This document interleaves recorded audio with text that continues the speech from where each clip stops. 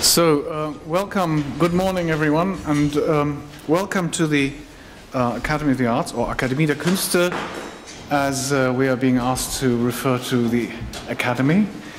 Welcome George Thrush, and welcome all the visitors from Boston, David Hassine, Tim Love, and Paul McMorrow. And welcome to the Berlin speakers, who I will introduce in a moment. This event, which is sponsored by the Northeastern University with the help of the Academy, is taking place in the context of the exhibition Culture City. Culture City is looking at the relationship between culture and how it impacts on urban development and architecture. So the exhibition, which is held at the Hanseatenweg site, has a number of buildings, historic as well as contemporary, that show and demonstrate how, in a way, culture has become an industry, has become a force in spawning architecture and urban development. Some of which very successfully, like Bilbao, like Guggenheim Bilbao, and others less successfully. We are here in Germany, so the Elbphilharmonie is still unfinished after so many years. From an original budget of 150 million, thereabouts, now at 575 million. In Spain, country of a major financial crisis, the Ciudad de Cultura by Peter Eisman, which began with a budget of 120 million, reached, with 4 of the 6 buildings complete, around 400 billion euros. They just decided last week not to complete the last 2 buildings, so in fact it's going to remain a torso. We're discussing contested projects, and we're going to focus on 2 cities, Boston and Berlin. Now Berlin, as you know, all those students who've been here for a while, you will see in the newspapers all sorts of controversies discussed, not least Alexanderplatz most recently, and for instance Tempelhof. We will in fact focus our attention on Tempelhof. So rather than to fuel, in the same way as some of the mass media have done, controversy on the basis of I like, I don't like, this morning's session is devoted to ways of analyzing, evaluating projects so that we can begin to talk about these things in more factual. Of course, it will always be emotional, but at least we'll try and address these things in some more structured, factual manners. We're also going to look at ways by which these interactive processes between the public and the promoters, the developers of these projects are engaging in ways by which these contested projects can be discussed in public. And for that we have Theresa Karlhacke here, who is an expert, is an urban planner and architect here in Berlin. And she has steered a number of these highly controversial projects, and I'm very happy that she has taken her time and has taken an interest in this session, and she's going to present public participation processes. I'm also very happy that Ruth Conroy-Dalton is here from Britain.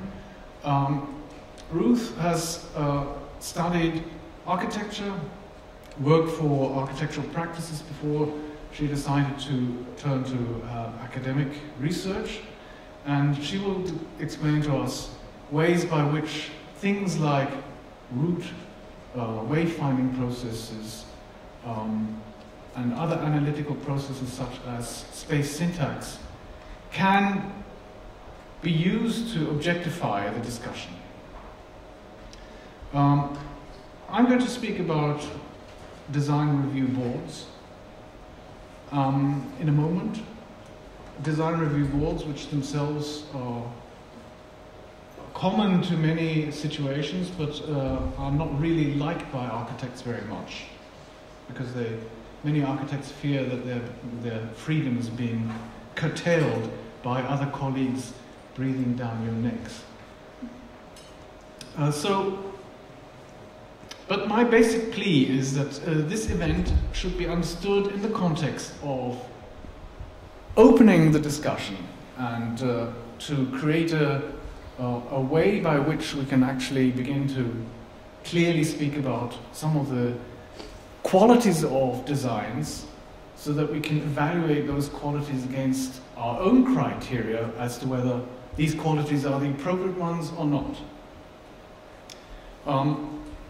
Yesterday, a British politician passed away, Margaret Thatcher.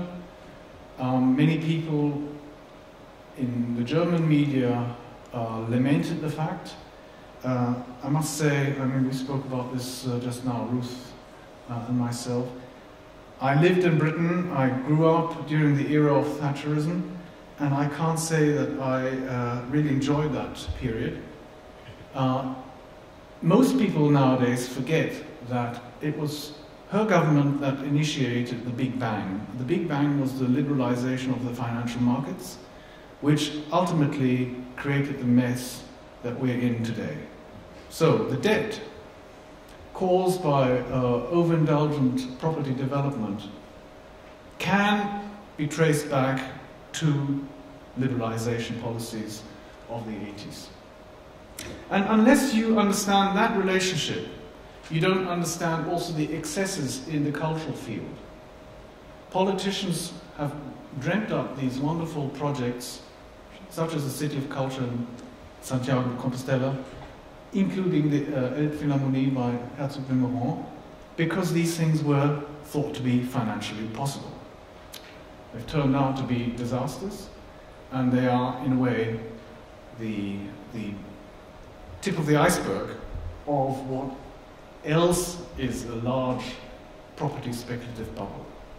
So, we don't need less liberalization, even in the case of design quality. We need more rules and regulations, but we need rules and regulations that are clearly stated and shared amongst the profession and the public in order to debate merits and demerits of designs.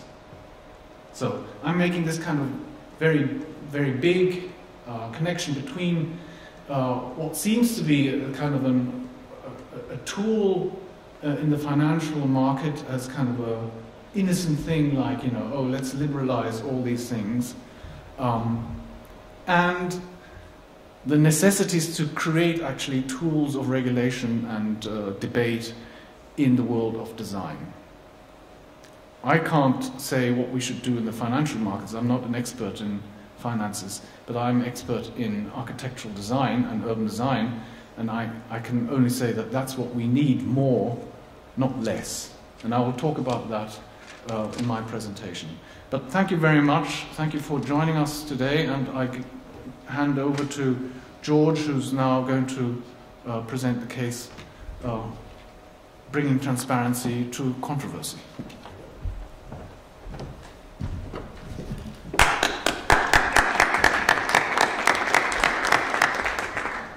Well, thank you all very much for being here. I think Wilfred actually raises some very interesting points by way of getting started. Certainly the difference in the regulatory environment from, let's say, as far ago as 50 years ago and today almost can't be overstated, whether you're in the US or in a European context. And certainly Margaret Thatcher had an enormous role to play in the transformation of Europe. For the college students in the audience, you know, the difference between pre-Reagan Thatcher and post-Reagan Thatcher costs for education are about 100-fold. So there's no question there's been a big change. I think with regard to regulations, however, and public participation in architecture and urban design, unfortunately, we face a very complex landscape where there are a lot of different variables. There are urban design issues, there are energy issues, there are cultural representation issues, and finding the appropriate means by which to measure all of these is one of the things I hope we can at least get started on today. But first off, I just want to make a few very general remarks to get us started. And most of all, I want to thank the Academy and our friends here in Berlin for hosting us here. It's a fabulous building and a fabulous location. I'm delighted that the students can be here taking part in it. And today we're hoping to extend a conversation that we began at a conference in Boston in 2011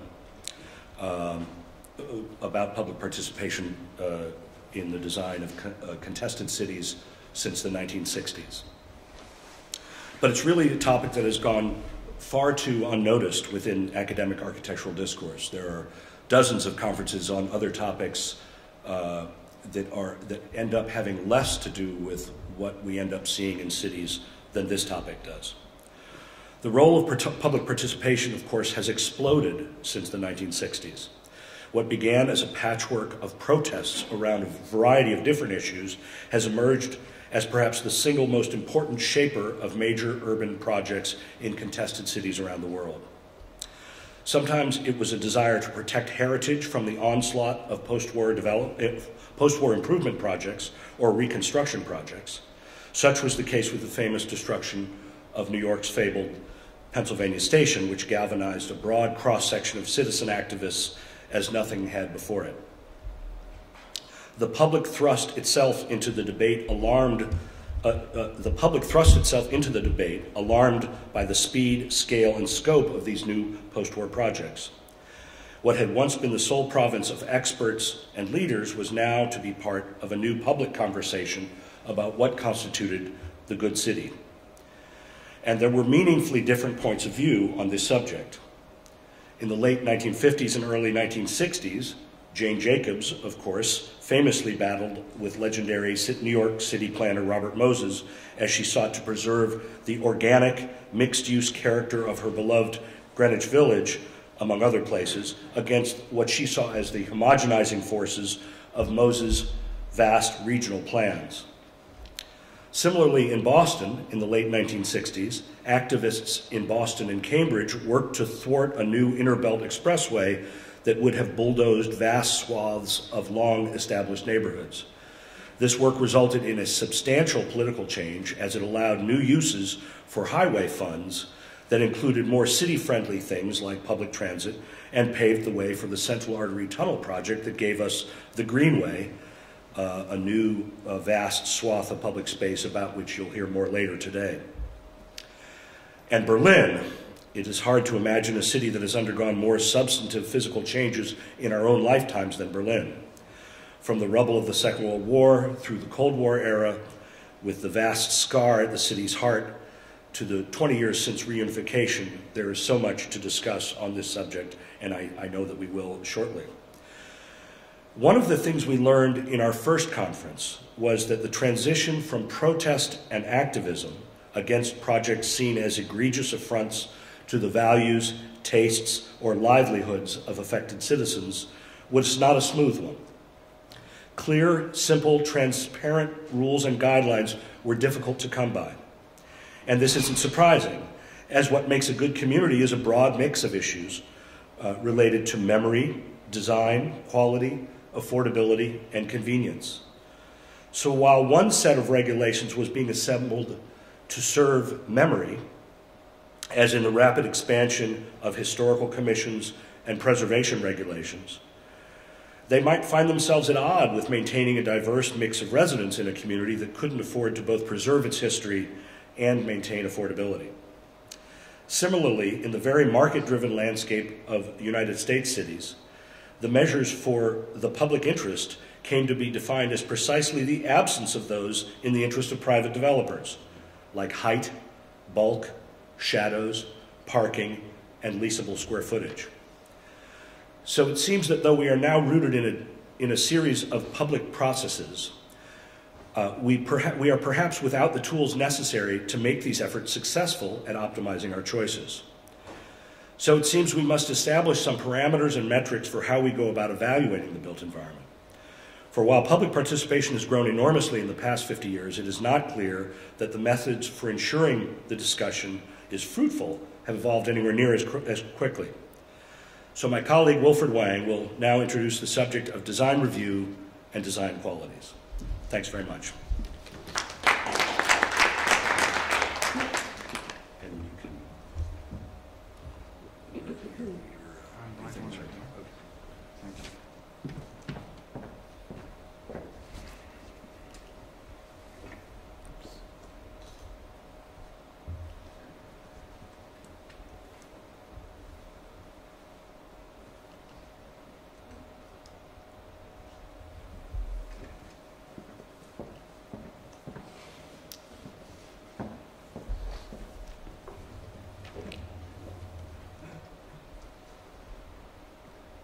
Design review. These are known to most architectural students. Most who have been through an education at the Academy will know what a review is about. It's presenting your work in front of a number of critics and having it analyzed and discussed and debated. Normally, at interim reviews, you have a chance to rework things. At final reviews, that's it. Painful experiences sometimes very enjoyable, mostly the idea of education. This is how we educate our design generations. In other areas, of course, design review boards exist. For instance, here in Berlin, we have the Baukolleg initiated by Regula Lüscher, the Senate Building Director. And essentially, these are advisory committees that normally are made up of professionals that are connected to the authorities.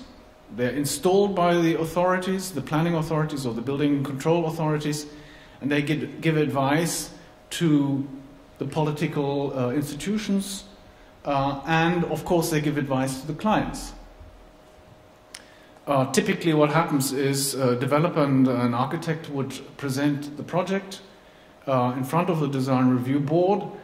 There would be some questions and answers, and there would be a set of advice given to the clients and to the architects. They would then go back if necessary, if the design wasn't up to scratch, and then they would resubmit.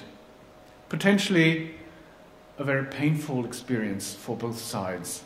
But ultimately, and I think that's been my experience, a very fruitful one.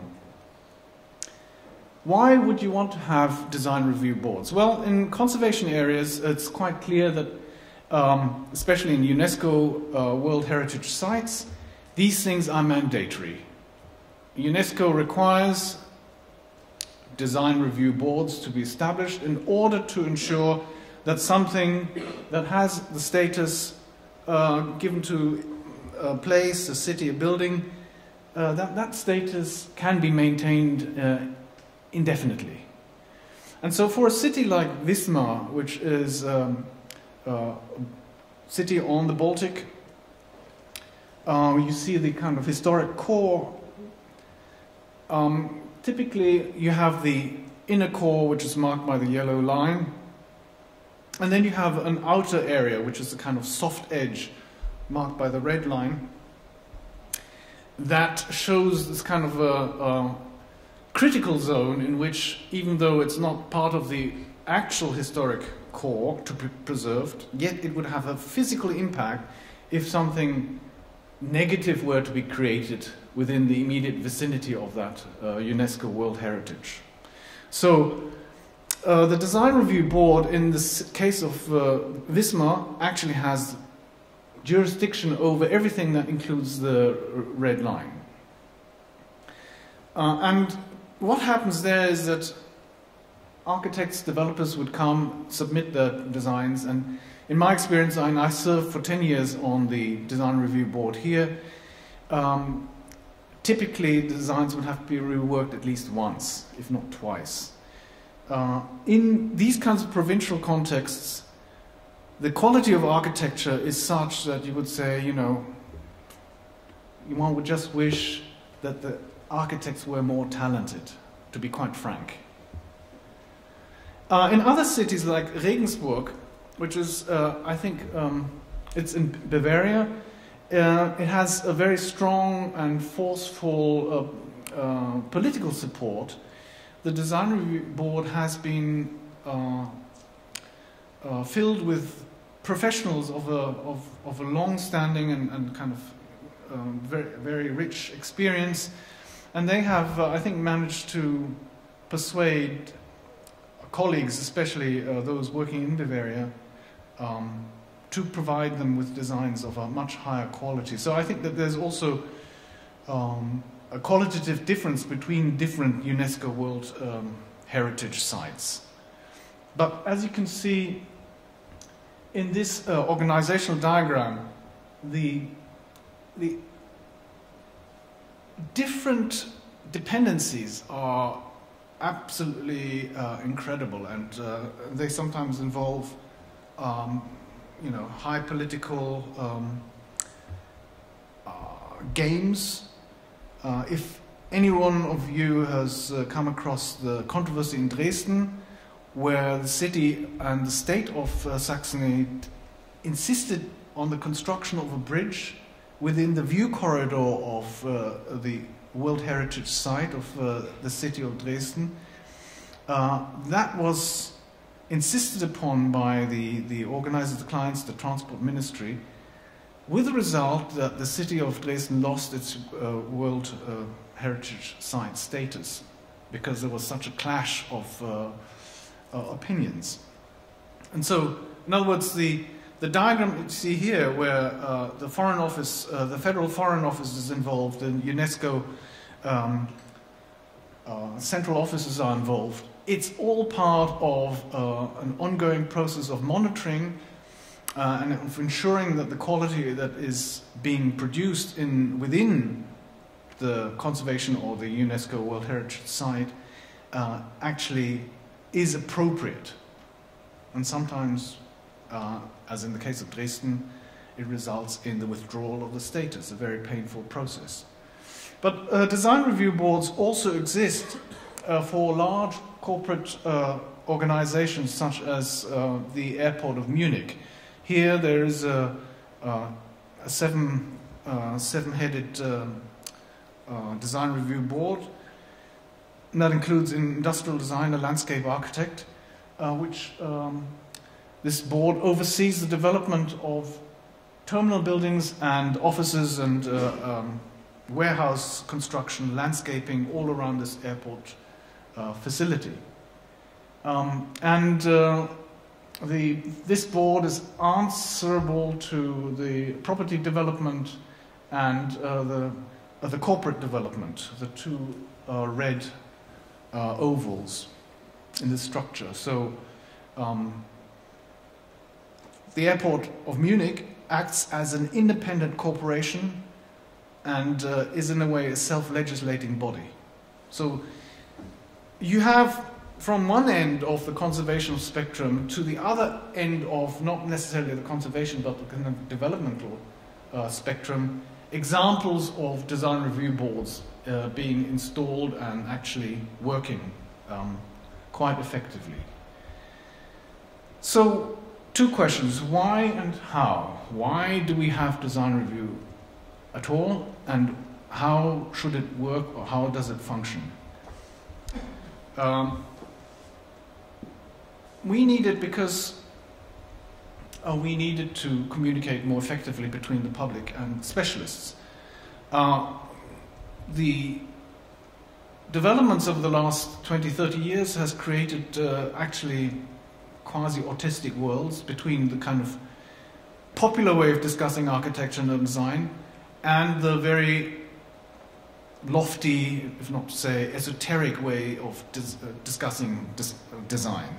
So we actually need these boards to communicate between these two realms and to create a kind of a more level field. And of course we want to raise the issue of quality over the issue of quantity.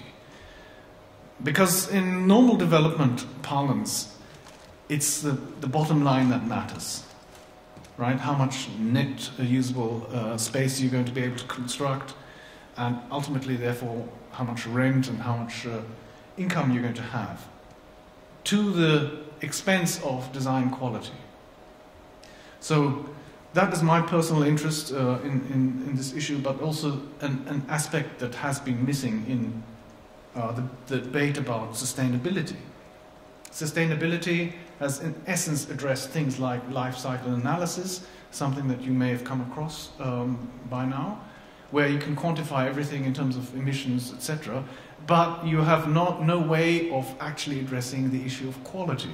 How do you assess sustainable aspects of design quality? So we need design review boards in order to raise the level of debate, and obviously we want to raise the quality of design. In the kind of carpenter's trade, there's this sentence, measure twice, cut once. And translated into design review board parlance, it is better to review over and over again than to build badly once. Right? If we talk about sustainability, can we afford to construct mediocre, inappropriate buildings, only to be getting rid of those things in 30 years' time? The answer is no, not from my perspective. So how should design review happen, or how does it happen at the moment? Well, we have presentations in front of the board, there's an internal review, there's a recommendation that is made by the board, and then, if necessary, there's a renewed presentation. That's kind of the basic principle. But let's talk about the method.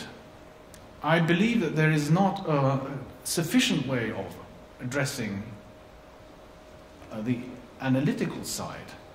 And I'm personally interested in the kind of morphological aspect, the formal aspect, the aspects of shapes, forms, and spaces, the quality of the relationship between the parts and the whole. Ruth will address other issues, but let's talk for the moment about form and space. And for that, we need a descriptive method. We should have an analytical tool, an evaluative tool, and ultimately resulting in synthetic criticism. So, if we look at architecture, of course, there's theory and practice. Theory covers description, analysis, and evaluation. Practice covers the elements and how you bring them together in a synthetic way, incorporating some form of meaning. We can relate these to our vocabulary and the way that we compose syntactically in order to express something semantically. And obviously, we combine theory and practice in this way. The theory is the obverse side of practice. Elements are to description, synthesis to analysis, and meaning is to evaluation. I will give you just these couple of thoughts. There's one basic axiom in the analysis of form, that is, the whole at one level of perception becomes the part of the next higher level of perception. I'll give you an example. In the Doric column, the individual stone element constitutes a part of the shaft. And the way that that drum piece is treated with the fluting and with the entasis makes it part of the overall whole. One could go on about this, but this is kind of a key to the understanding as to as the way by which we can appreciate architectural form and urban form. I don't really have time to go through this, but let me just run through. There is a descriptive method, and then this method involves these aspects of cognition, cognitive variables, and anything up to morphological categories. And the morphological categories include these 5 levels: construction, tectonic, compartmental, configurational, and contextual. There is the analytical aspect, which can be split into these 3: the morphological relations, the rhetorical, and the semantic relations. And this gives you an overview of the way that I have structured it in my course on architectural criticism, and how the semantic relations can be identified. So, the rhetorical relations involve figures of composition and figures of thought, or figures of speech, figures of conception. And if you think about the Doric column, returning to this relation between the part and the whole, the shaft as a shape, as an overall form, suppresses the individual component, and suppression is a rhetorical figure of composition where the part is being denied its presence as a result of the fluting and the entasis. And finally, evaluation. There are 3 points of view. I believe that there is, obviously there's a subjective point of view, there is what I call the immanent point of view, from the view of the form and space itself. And there's also a discursive point of view, which says, what if we were to replace something by something else, how would that change the meaning? Anyway, these are the qualities that one can assess, and the meanings that one can enunciate, ultimately coming up, as I say, with synthetic criticism. And I'm sorry, I have to rush through this, but I'm already over my 15 minutes. But that, in a nutshell, is how I have been conducting my architectural criticism in the last few years, based on this kind of development of what I see as a method of analysis and criticism. And I think that if one is able to break down the architectural design, urban design, in those terms, this enables us at least to look at the formal and spatial qualities of architecture. I'm not talking about all the other things that one can talk about, such as the clarity of wayfinding and the social meaning embedded, but at least we can talk about one key issue of architecture, and that is the relationship between idea, the conception, and the design, and the relationship of the parts to the whole within the design. So it's a question of how the design integrity is established. And that, I think, is a very important aspect to the debate about how we can create kind of more objective way of assessing architectural designs. Thank you very much.